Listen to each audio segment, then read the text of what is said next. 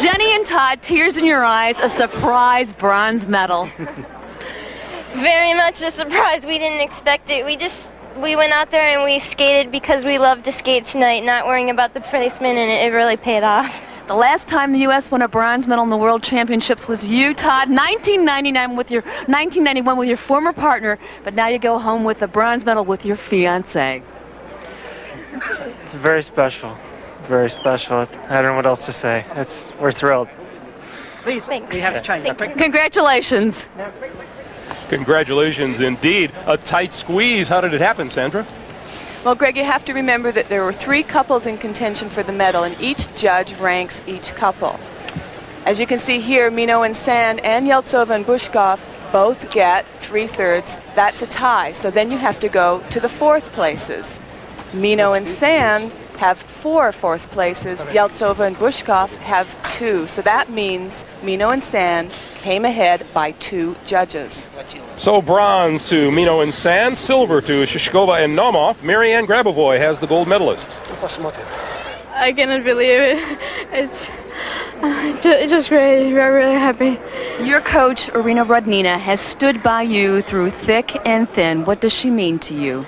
She means very much to both of us. She's a great coach and a great friend and a great person. It went right down to the final performance. There you see the top finishers. Earlier this evening, Kyoko Ina and Jason Dungeon of the U.S. skated and finished 8th. More to come. We'll be back. Final. 14-year-old Michelle Kwan and the current U.S. national champion. On the ice here at the National Exhibition Center, the USA's Jenni, Meno, and Todd Sand with their bronze medals. And for the gold medalists, Radka, Kovarikova, and Rene Novotny, the national anthem of the Czech Republic.